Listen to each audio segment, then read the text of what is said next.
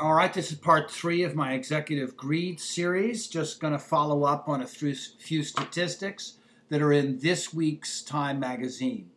71% of all Americans now believe that there should be limits on the salaries of all Wall Street executives. That's 71%.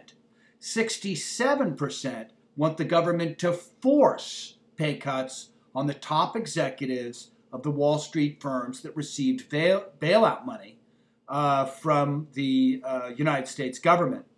So this tells you quite a bit about the Americans' mood right now, especially as it relates to this greed, these huge bonuses and these huge salaries.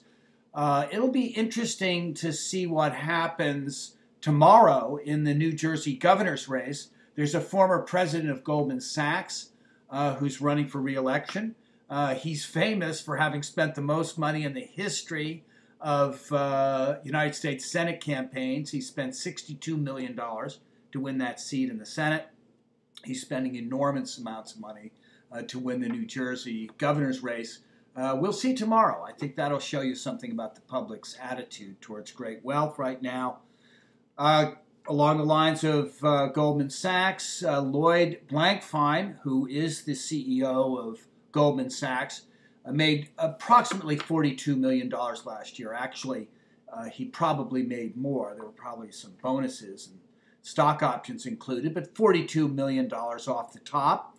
If you look at that on a weekly basis, that's $825,000 a week, and it's $165,000 a day.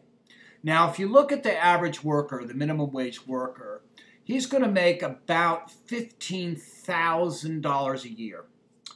If he tried to make the amount of money that Lloyd Blankfein made in an entire year, $42 million, he would have to work for over 1,000 years.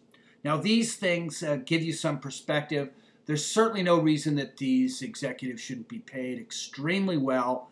They are highly skilled, highly intelligent, highly disciplined, and capable people. But these are astronomical salaries, and they're not going to last. You can count on that.